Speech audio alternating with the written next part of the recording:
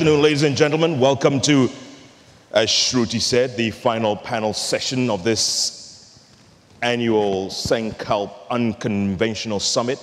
I hope you've all had a great time the last couple of days. If you have, give yourselves a round of applause. Good. So this session, as Shruti says, we're going to explore the relationship between India and Africa. And the objective, is collaboration on social innovations between India and Africa. Are we moving in the right direction? And I just added a couple of lines there. I say, why now? Why not? Think about that. Why now? Why not? So if I can introduce my panel, I'm going to start on the far right. Andreas Zeller.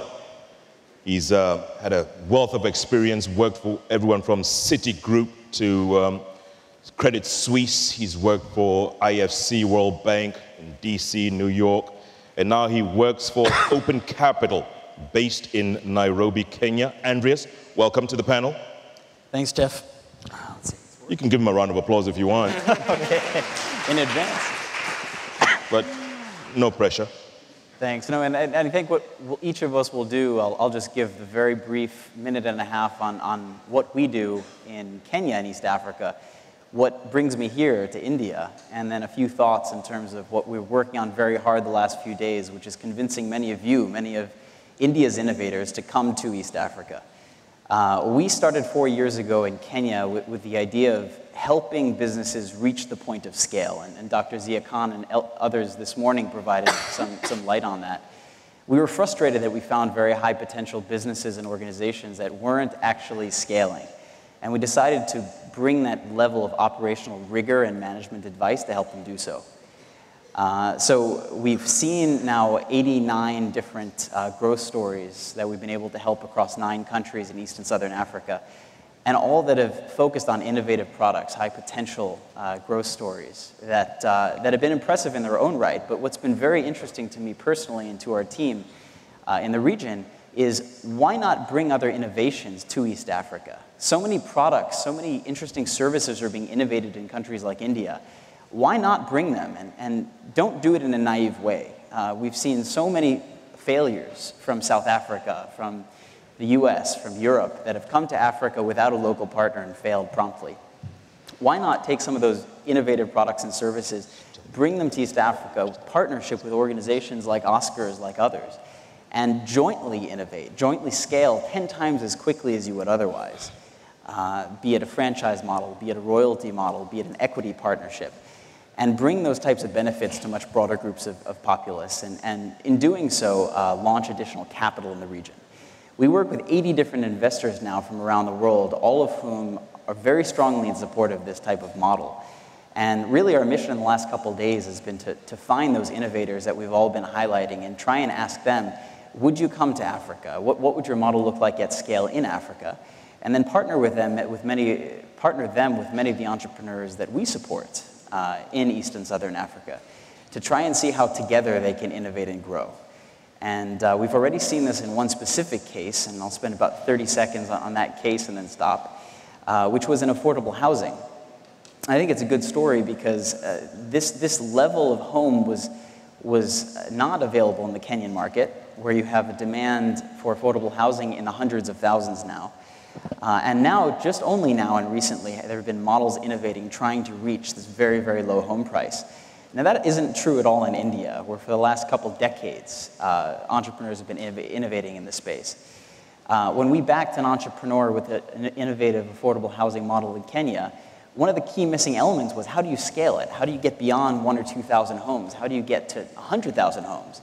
And the first investor we brought on was one of the most successful affordable housing experts in India, who's developed hundreds of thousands of homes across major metropolitan areas at a fraction of the cost that we were looking at in Kenya. This investor has been far from just capital. This investor has helped our client launch the first project and think much bigger than they would have otherwise. So my mission here in the last couple of days has been to speak with you and find how to bring more businesses over to that side and help you grow and raise capital. So I'll end with that and very much look forward to our discussion. Excellent. Thank you. Thanks, Andreas. Right next to Andreas is Sachin Rudra. When I asked him earlier on, I met him for the first time today, I said, oh, like Sachin Tendulkar? He says, yes, Tendulkar's named after me. That's the kind of confidence he brings to the Acumen Fund. He's India director for Acumen and recently was made the global chief investment officer for Acumen, which means he's on a plane 3 out of 4 weeks in a month, going out there, doing what he does best. Sachin, what you got to say? So my name is Sachin. I work at Acumen Fund. So I'm the boring guy on the panel, investor, always asking hard questions. But Acumen actually invests in a number of geographies, and we do invest in both India and in Africa. We've got about 32 million invested in India and about just under 40 million invested in Africa between 2 offices, one on the eastern coast in Nairobi and one on the western coast in Accra in Ghana. So I think the first point is, I think of businesses and I think of how they can move between economies. And the starting point of that is I've seen 2 kinds of things happen. One is the whole business model moves to the new economy. So we used to have a company called D-Light Designs. We still have it actually. And it started in India. It's a solar-powered lantern company.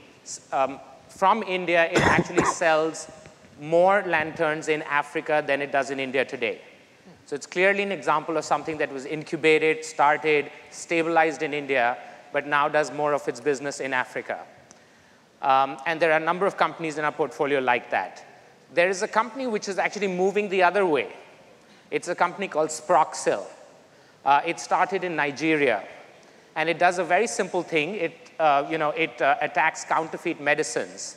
So on your medicine strip, you read out a number, you put it into your mobile phone, you send an SMS, and then the manufacturer has a sort of database, and they SMS back to you whether that particular strip of medicine was actually manufactured by the pharmaceutical company. They've started in Nigeria, very successful in Nigeria and Ghana, and they're actually entering India now. So that's the business model moving. I think it should and will move in both directions. The other place, of course, being a supplier to businesses in Africa, which also some of our enterprises like Husk Power Systems have started doing into various parts of Africa. But my learnings are threefold, and I'll just take you through them very, very quickly. There are consumers everywhere, and businesses will follow consumers.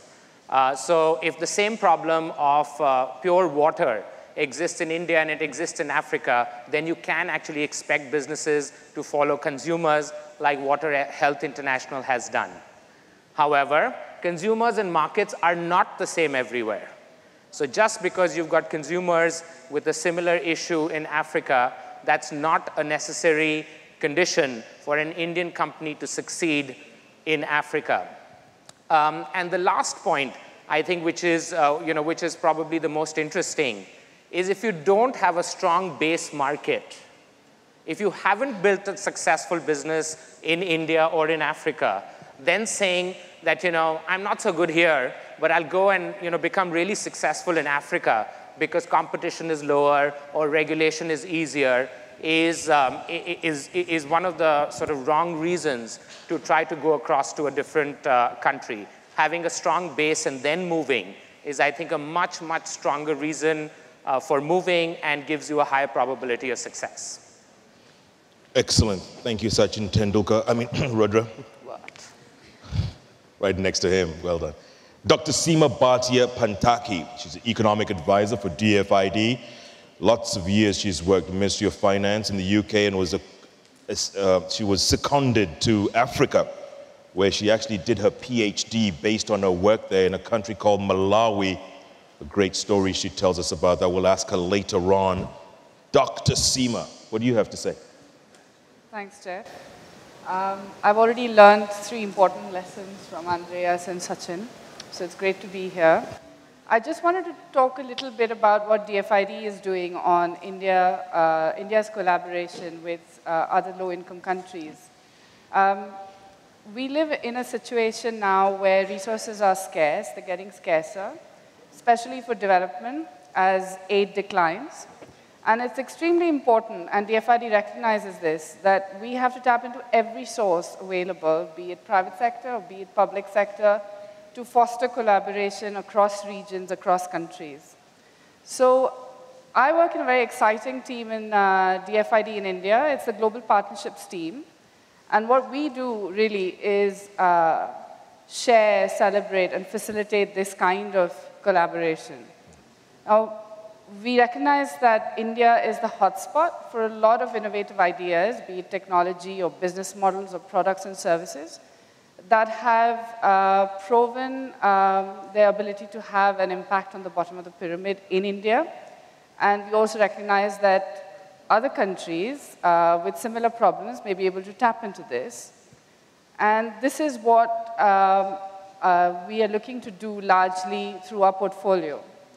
So I lead on the global work under a program called Invent, which some of you might have heard of over the last couple of days.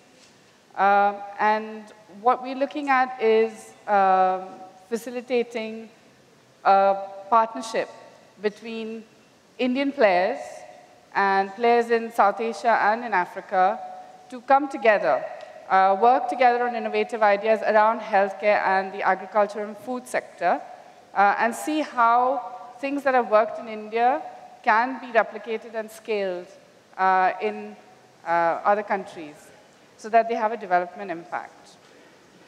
Now, I could be here all day and tell you about all the exciting work that I do, lots and lots of examples, but I don't want to take the shine away from Jeff. So I'm just going to take one more minute and tell you about Millennium Alliance. We had a session on it earlier, and Millennium Alliance is a great platform that brings together public sector and private sector resources. We are partners with the Technology Development Board, FICCI, ICICI Foundation, ICO, and USAID. And what DFID has done, it's brought its resources on the table, on this partnership, to do exactly this, to tap into the Indian market for innovative activity and see how this can be replicated and facilitated in African countries. Also, we look into South Asia in the future, but in low-income settings to have a development impact. So my plea is, we're in the middle of the second round of Millennium Alliance at the moment, but very soon, probably mid-year, we'll be going into the third round, where we'll be doing a lot more engagement on the global part of the Millennium Alliance offer. Please look at the website. If you have bright ideas around healthcare and food, please come and talk to us. We are extremely interested in solving poverty together in a collaborative way, and DFID is very happy to facilitate this. Thank you. Great. Thank you, Seema. So we've all heard of Acumen, we've heard of DFID, we've all heard of Open Capital. In Africa, for the most part, none of us had heard of this company called Intellecap, up until very recently. And more so, Intellecap coming to Africa and offering awards in social enterprise. It's incredible. I mean, literally, they've been put on the map and they're making a difference. So Anurag walks up to me at the last award show in February, and after I guess my performance or whatever it was, he literally walked up to me and said, "You're coming to Mumbai in April." I said, you know, I got to check my calendar. I'm a busy guy, Anurag. You know, I got to talk to my agent who I have to talk to. So anyway, to cut a long story short, Anurag Agrawal, CEO Intellecap, you guys have put people like Dr. Aghan on the map and many others. We're going to be talking to him in a second, but you tell us, why Africa, why now? So at Intellecap, I hopefully don't need to introduce Intellecap to this audience now, since I've been talking quite a lot from the stage. But at Intellecap, we've been thinking of Africa for quite a while now. I think at least 2 to 3 years. And the same argument always kept coming back. You know, India is such a large country, there's so much opportunity there, there's so much work to do here, so why Africa? And the way we looked at it was that, our core focus is on trying to take market-led approaches and trying to, create development outcomes. And how do we create the maximum leverage with what we have and with the resources that we have? And while, we were organizing this forum last year, we realized that there is a similar sort of situation in Africa as well. There is a growing, growing momentum around social enterprise, and there is no forum as such to bring all of the various ecosystem players together.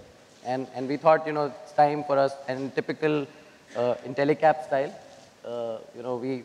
we don't tend to overanalyze. We just decide to go in and test the waters. So we decided, and we actually announced that we'll be in Africa this year.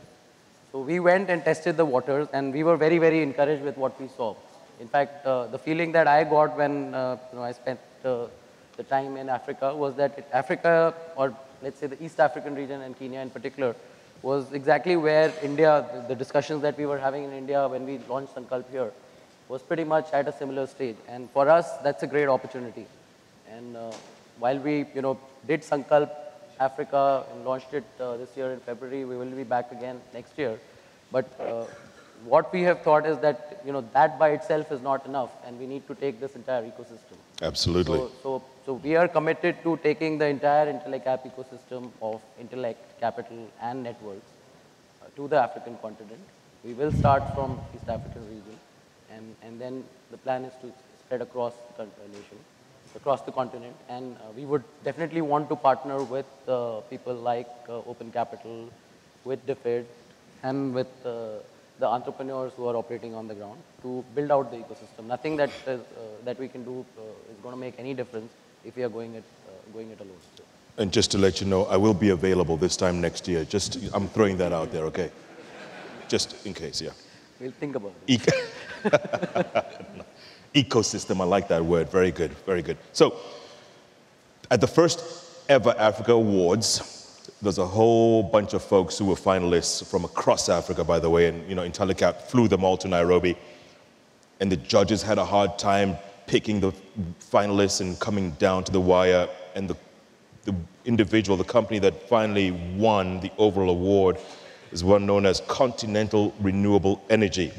The CEO, a gentleman on my extreme left, Dr. Oscar Aghan. He's been in this, he was incubating this and trying to put it together for 7 years. And his company, once he did that, is not even a year old. It's actually going to be a year old the end of this month. So he's literally, come out of the gates flying, and he just happened to be at the right place at the right time. Dr. Aghan, correct me if I'm wrong. Very right. You're very right, Jeff. And if it wasn't for people like Intellecap, let's face it, would you have been discovered? Would you have taken off the way you have?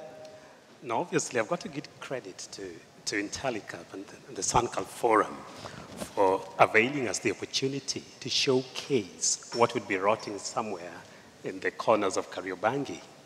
And really, to me, that forum was like God sent.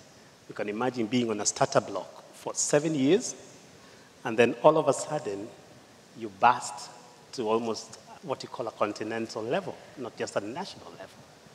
And the fact that they gave us a platform that would link us to finances or investors, and the fact that they've given us a platform to link us to the market where we target to franchise is a key milestone in a period that is just about 11 months old into trade.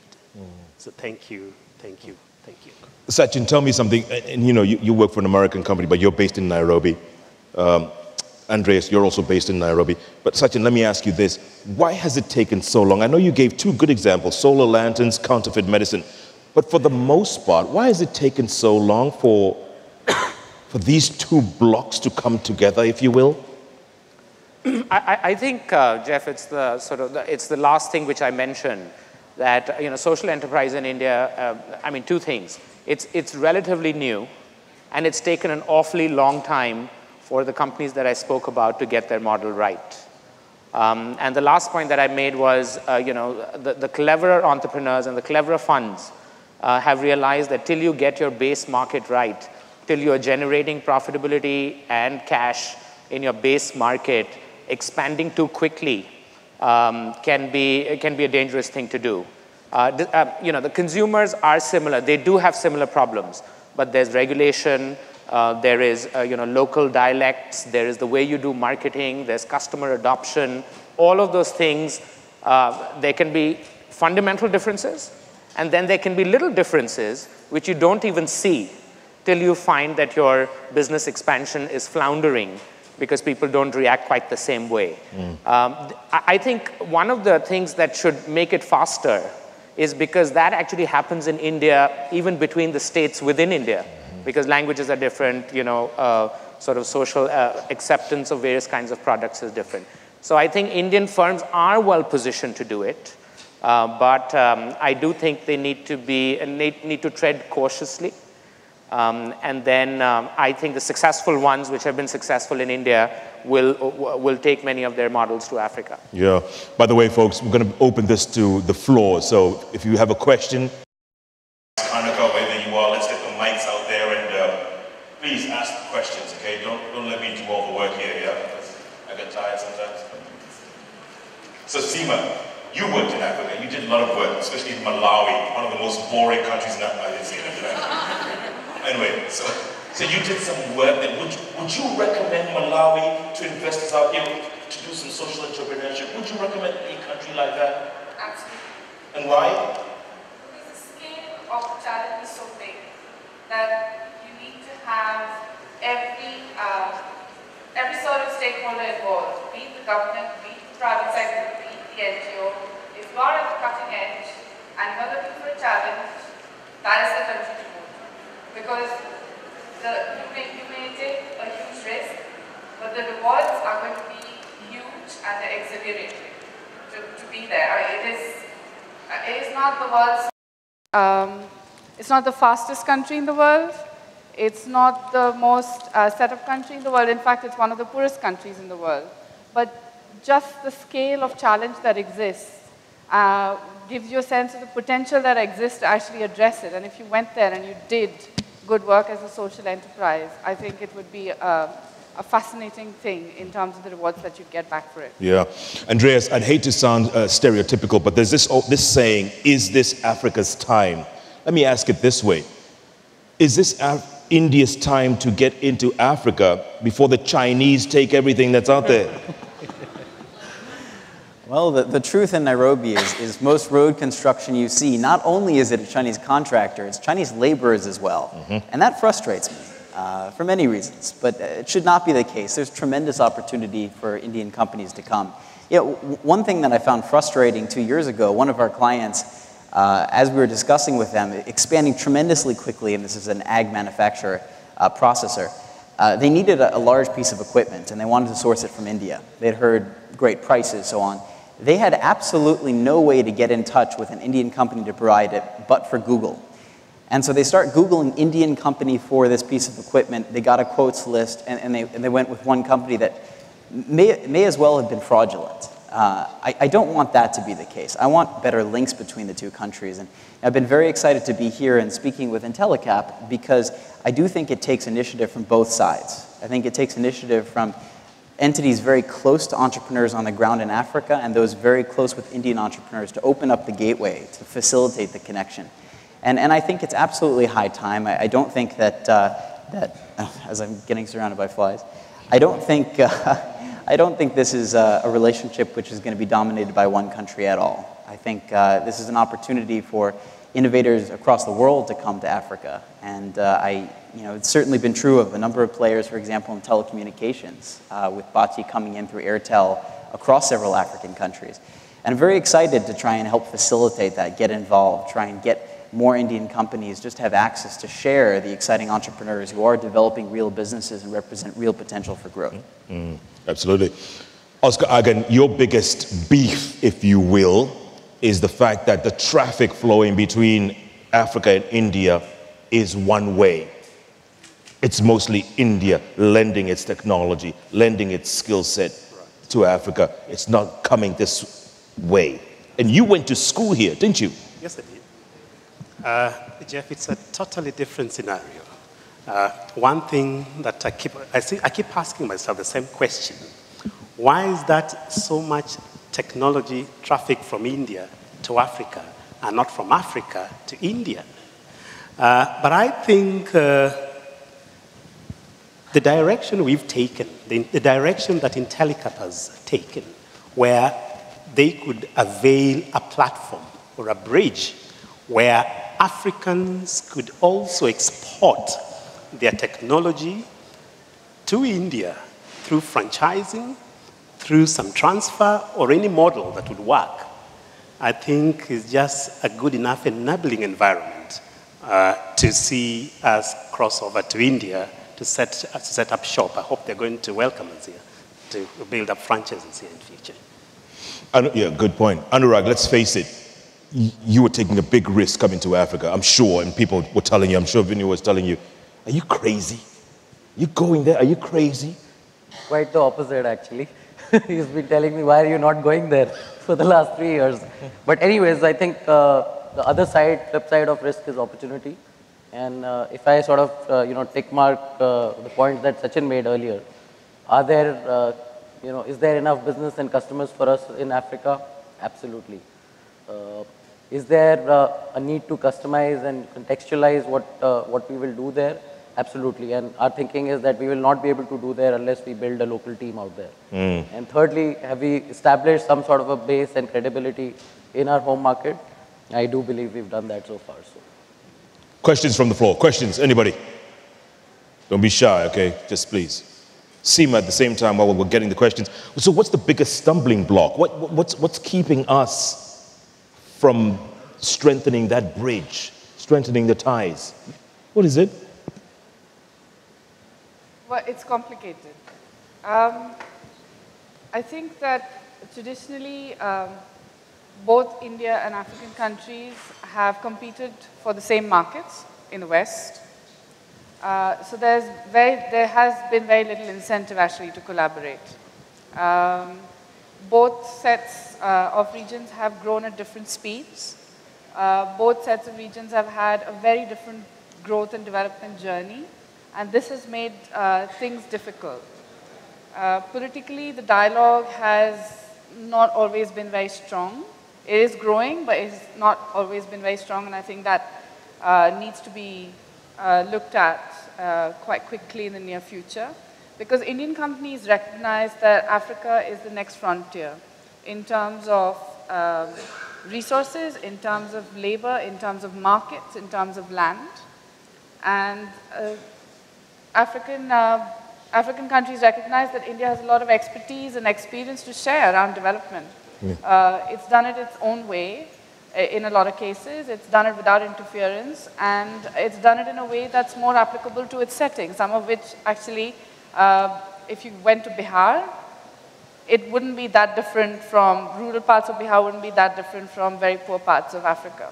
So there are lots of experience to be shared here, and this collaboration needs to be strengthened. There are issues around a political dialogue and building those economic land bridges and making the economics viable for it. I think it's happening slowly but steadily. Yeah, but Oscar, Aghan, you were saying earlier on, I mean, the Arabs came to Africa, what, 300-400 years ago, and they stayed and intermarried and created a new language. The Indians came, what, 120, 150 years ago. They stayed, but they stayed amongst themselves. They kept to themselves.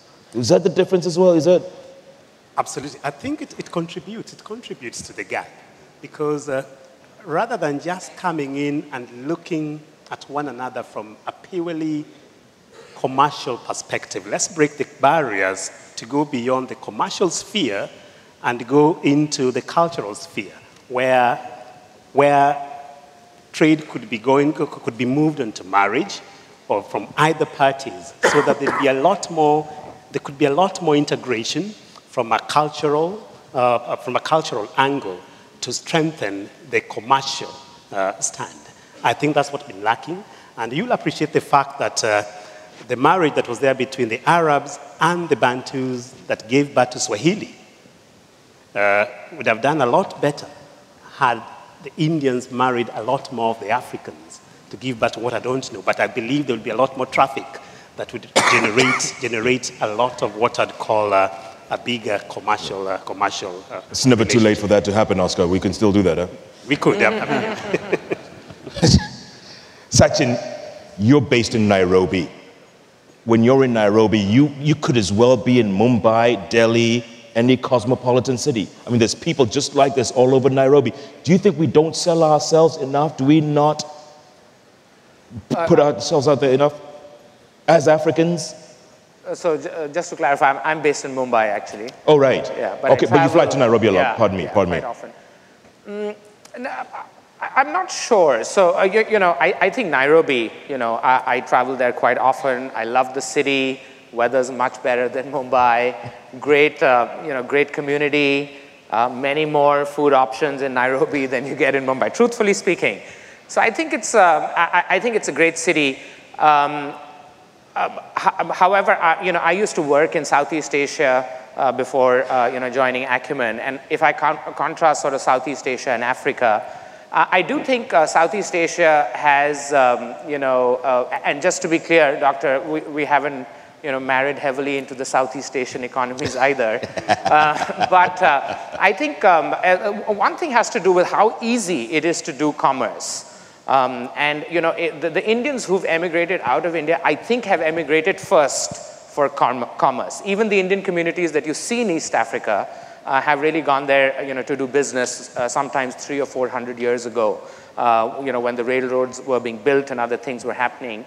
And I think just from a political and regulatory point of view, a country like Malaysia or a country like Thailand or even Vietnam, after it moved out of the very socialist nature that it had, Burma quite recently, have all been very forthcoming to provide foreign capital in general and Indian capital, I think, a place to do business in.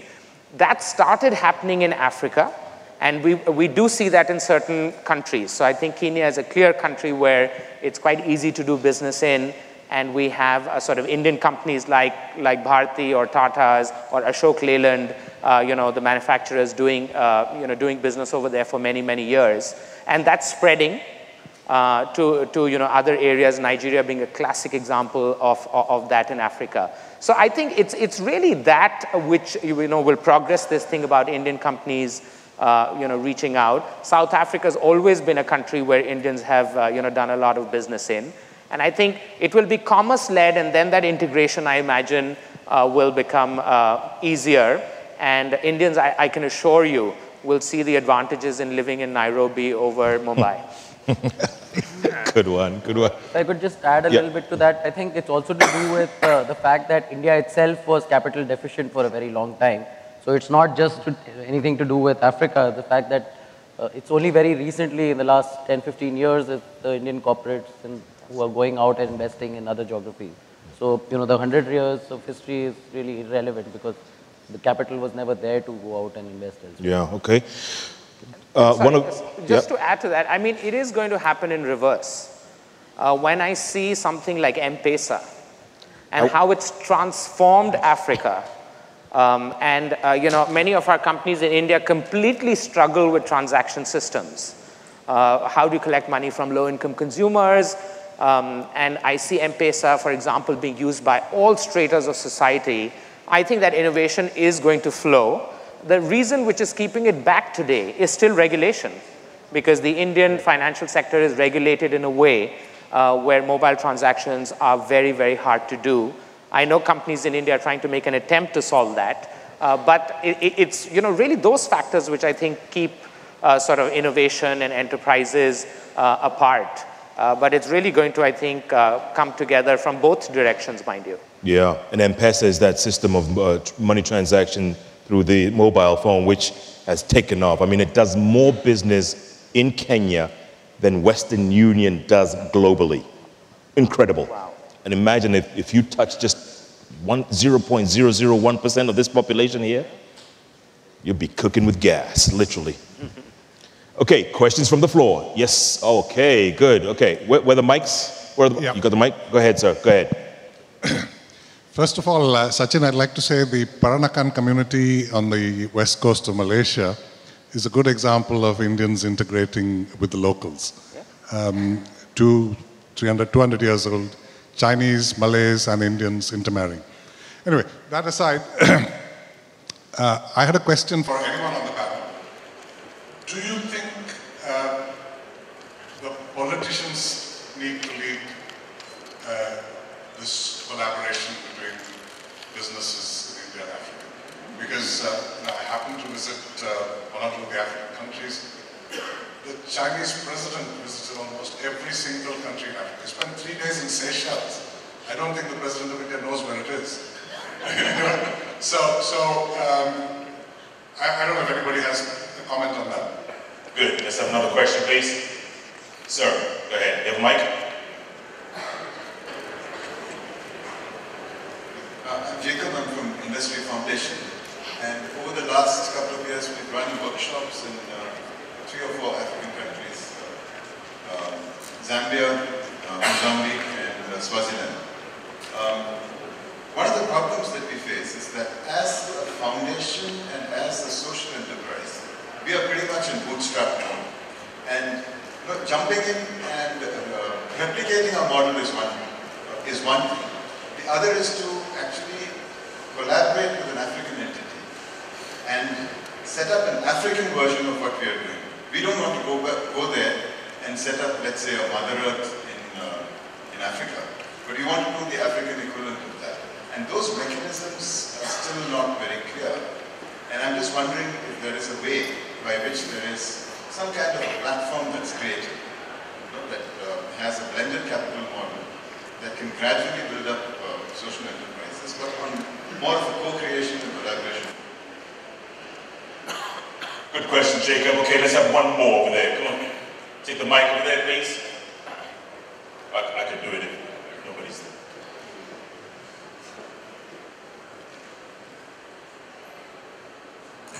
Yeah, hi, I'm Rudra. You need to stick the mic in your mouth, okay? Hi, I'm Rudra, and I've been working in healthcare, rural healthcare to be specific. A question I have is, I was talking to one of the healthcare providers in Kenya, and they were saying, the solution that you have, a product, would be really useful here. But having heard so many stories where companies have just jumped into the African continent and having tried and failed, is there a way like DFID, Acumen, Intellecap can arrange for small players like us to get companies from Africa, mentors on board? Someone who's heading a successful healthcare venture can initially mentor us for 6 months or so, and with their help we can tailor the solution for one of the African countries, for example Kenya, and then step in there. Is there any work going on, or already are you doing something? Great, okay, let's answer those 3. Sachin, leading from the front, Chinese president jumps on a plane, ends up in some country Indians have never heard of, like Seychelles. Leading from the front, should the Indians be doing that? I think the answer to that is quite obvious. It's a yes. I think generally, the government sometimes can be less proactive than what it should be in forging, those ties with the companies. We have actually a lot in common with many countries in Africa. We have diasporas over there. We have a common colonial heritage with many of those companies. It's quite easy, actually, sometimes to do that. The facilitators, like the government, would definitely help. However, my experience even in India indicates, even in the social enterprise sector, I think, that it's often private enterprise in India which has led these forays, rather than some external party, either the government or somebody else saying, we'll make it all smooth for you. Should we put pressure on the government to do more? Definitely yes. But will, I think, private enterprise lead? I also think that's likely to be the case in India. Andreas, let me just follow up with that, because when Obama came to Africa last year, he came with like 300 top-end businessmen. You saw that, right? The top 100. They were in his lane, and then others came after that. Wasn't that a show of force, leading from the front and bringing your best, your A-team? Absolutely, and I couldn't agree more with Sachin. We really, the business communities have to lead. They have to show by example what the innovations are. I've been several times at the U.S. Embassy in Nairobi, where they've invited delegations of U.S. businesses to come and to actually speak with Kenyan enterprises. I don't know if that's been the case with India, but I very much hope that that sort of approach can be organized, because again, very, very valuable to put business minds together. Yeah. There's 800 million people voting right now in India, right? New Prime Minister or something, yeah? So maybe some guy would like... Yeah, go ahead. Political dialogue is extremely important, but you have to remember two things. One is that the Foreign Service force that India has, which would be its instrument of translating sort of big ideas into actual practice, is smaller than that of New Zealand. For a country this size, our Foreign Service representation is really, really small. So there are challenges there that we need to think about. In terms of political dialogue, you don't just need to think about it in terms of India to country X, India to country Y, but I think also need to think about it in wider terms. So you need to think about other platforms in which India has a conversation, political conversation with other countries. So it can be the WTO, it can be the G20, it can be the G77. So there are various platforms available. It's just sort of thinking through more strategically how we can employ this, because let's face it, there is not really that much incentive for the Indian government to invest in its foreign service force, given that all the charge has been led by the private sector, and it's going to continue to do so. And Africa is not really a priority, is it? I don't know whether it's a priority or not. I'm sure it is in terms of access to resources and land and labor as global value chains develop. Yeah, but the private sector is always led, and I think that's still going to be the case. I think what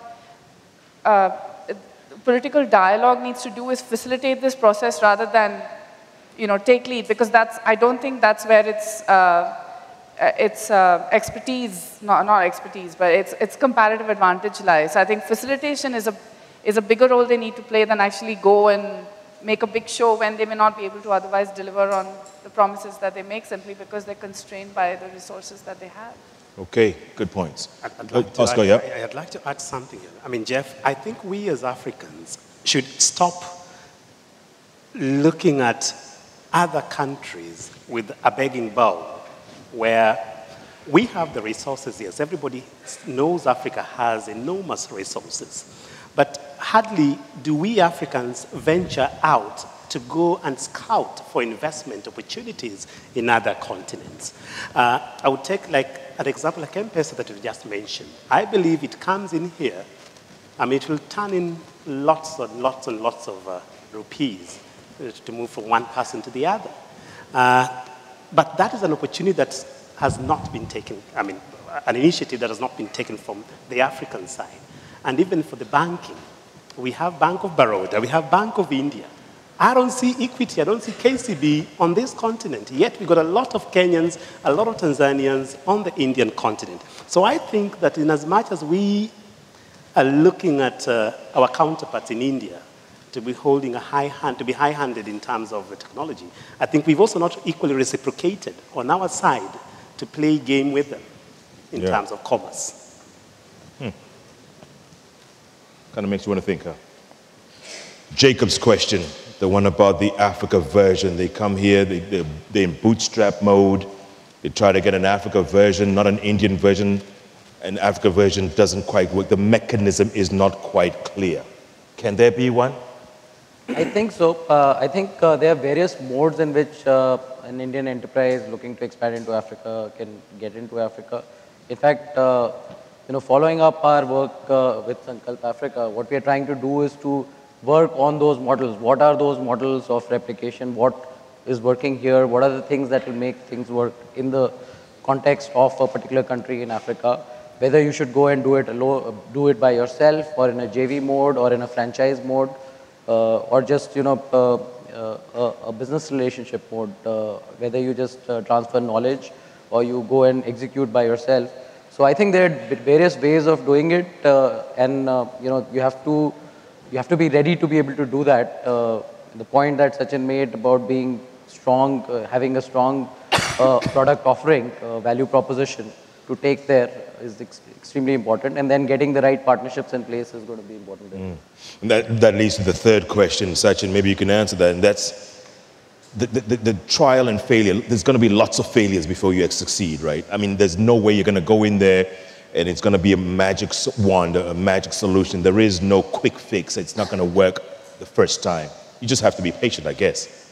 Sure, and I think the trying and failing happens in India too. It's not specific to moving your enterprise to Africa. I mean, entrepreneurs in India will try and succeed and take long to get the model right.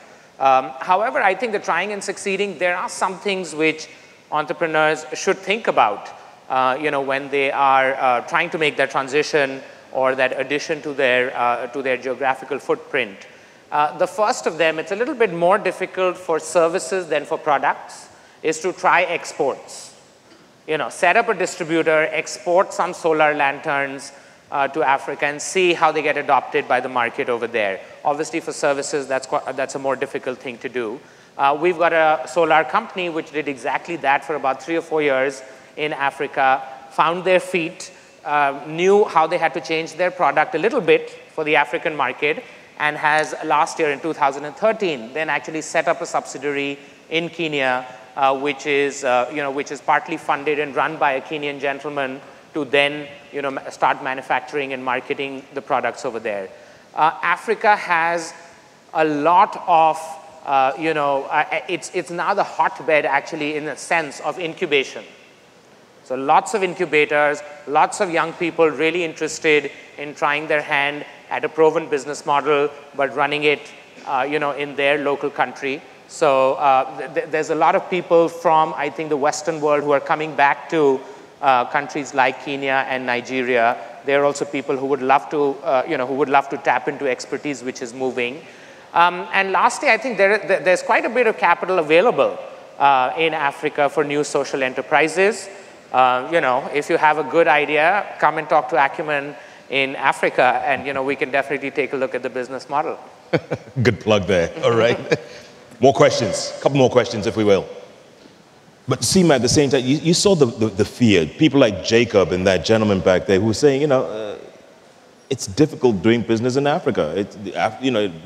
What's good for the goose may not necessarily be good for the gander. I mean, they are legitimate concerns here, aren't they? Certainly they are.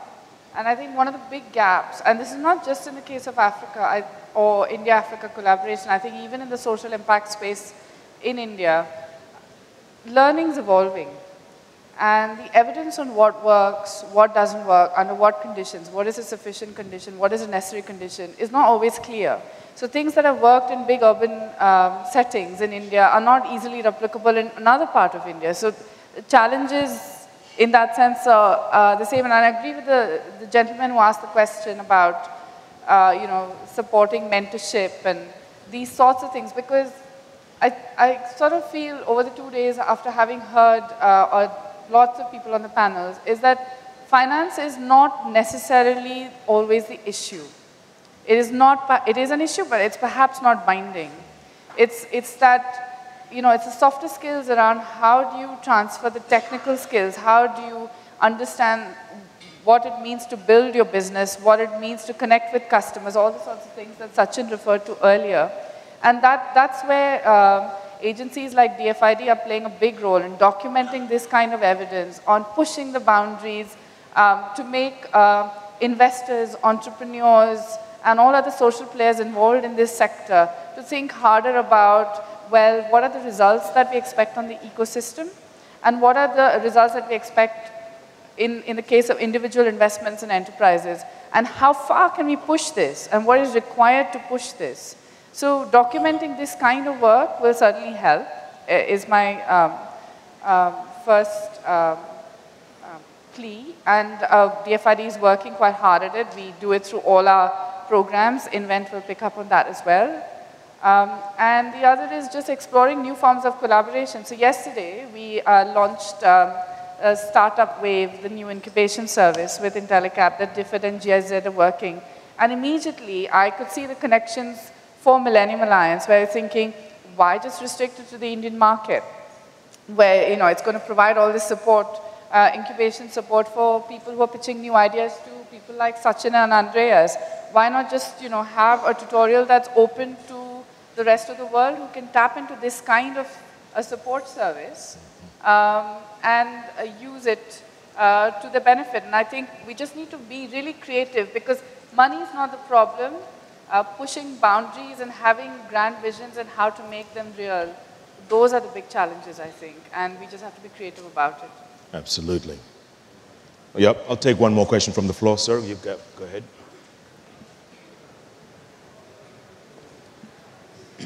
Anil Sinha from IFC. As you know, we, a global organization, has investments and advisory services in South Asia as well as in Africa. Just a plug for Africa. Our portfolio in Africa is as large on an annual basis as our portfolio in South Asia and equally profitable. We do $2 billion a year in Africa and we make money out of it and we lend directly to the private sector. So just like there's a maturing of India Inc., there's a maturing in Africa Inc. And the suggestion and the question is, in this entire ecosystem, what's the plan to bring the African enterprises that are successful into this play, like they have been in India, an important player for social development. And secondly, of course, as we look at financing, we often find that working capital is a big issue. Both these gentlemen provide equity, but working capital is an issue. And we've been working with the Exim Bank of India to provide working capital for enterprises that go across and financing local banks to finance these ventures. I think the same scheme could be looked at for social enterprises too. Maybe there could be a special line for that because the requirements are different. But for this bridge to work, there has to be traffic both ways. It's not a slide. And unless we have that bridge, and we need successful African entrepreneurs coming across, and what could be a special focus for that would be very interesting. In Africa, we saw some companies that were interested in coming across to India. Some of them financed by IFC. Bridge, for example. Right. The education company that's done brilliant work in Africa wants to come out to India. And my suggestion is to the team, a special focus on African enterprises coming out to Africa, showcase them. We're working with Intellecap, we're bringing out some of these case studies, but the bridge must flow both ways. And then only is it a bridge. You can call me anytime you want me to do any showcasing for you, okay? Anytime. All right, folks, I think we're going to wrap this up right now because I think someone on the clock is telling me we don't have too much time. But we're going to do this. We're going to give you all 2 minutes each to wrap up. Andreas, Zeller, starting with you, moving forward. You got 2 minutes.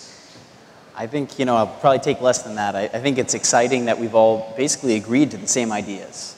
We've all agreed there needs to be a bridge with two-way traffic flow to extend that metaphor. We need to see more missions of different business leaders both ways, between both countries. But also, many of our organizations here are global, and I would really encourage, all of us to have communication. We're certainly very open.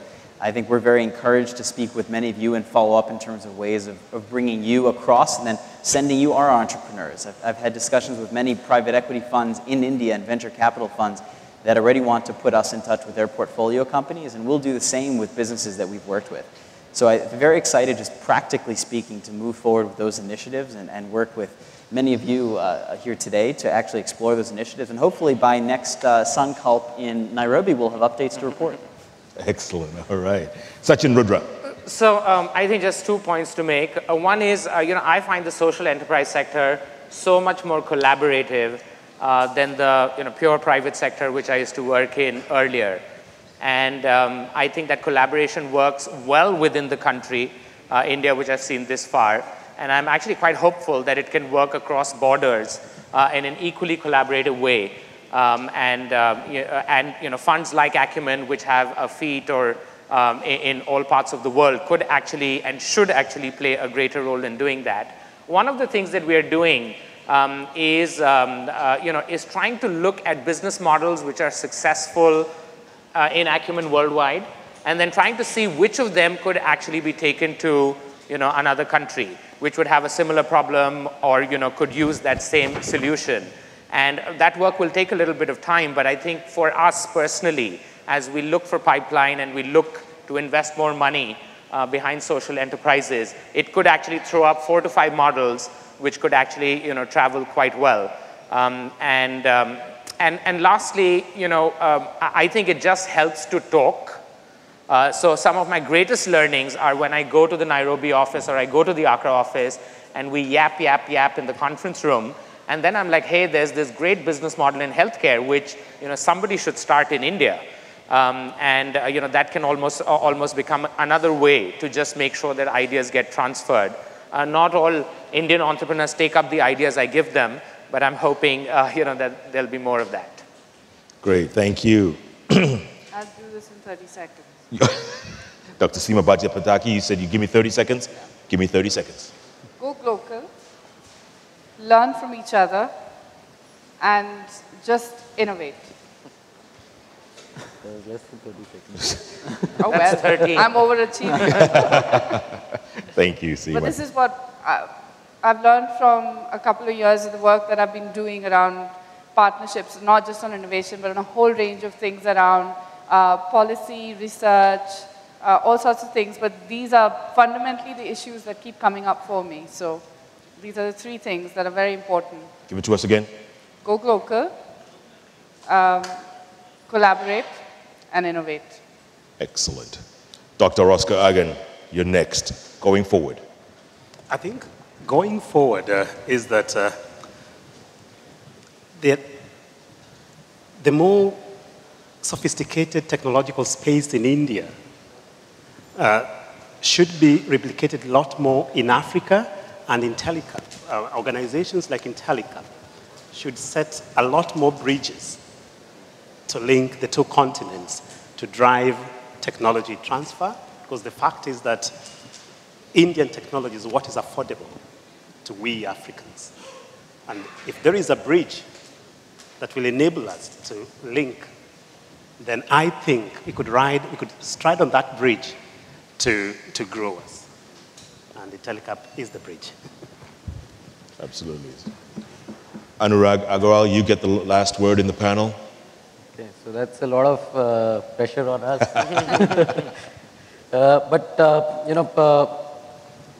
We are relatively new to Africa, so I won't claim to be the expert on what needs to be done here. But just a few points based on what we've learned so far in India and what we've seen in Africa. I think the piecemeal approach won't work. Just putting some capital there or just trying to replicate a single business model there won't work. So it does need a lot of work. It will need time to build out that whole ecosystem. That ecosystem is not developed in India itself. So there is scope for a lot of learning across the 2 continents of what is working in one place. There's obviously need for contextualizing it, but I think there's just a lot of information asymmetry out there. And if there is, the role that organizations like Intellecap can play is to be that bridge in, filling some of the gaps in that information asymmetry. And I think the other big thing that is important is that what is our propensity to take risks? I think if we keep dying wondering, nothing will ever move. So we have to actually go and do some work and take action and be prepared to fail. And successes will come out of those failures. Absolutely, absolutely. I'd like to thank all my guests, starting with Dr. Oscar Aghan, Anurag Agrawal, Dr. Seema Bhatia-Panthaki, Andreas Zeller, and Sachin Tendulkar. Please give them a round of applause for their input. I get to have the last word. I don't know if you guys have watched this movie, ever heard of it. One of my all-time favorite films is one called Field of Dreams, starring Kevin Costner. It's about 20-something years old. And there's a line that keeps coming back in that film, keeps coming back and forth. Check it out one time. And the line is, if you build it, they will come. If you build it, they will come. We build these relationships, we build the bridges that we're talking about, we build the collaboration. They will come. And it has started. So we're on the right track. Thank you very much for staying, ladies and gentlemen. Great job, everybody. Thank you. Thank you, Jeff.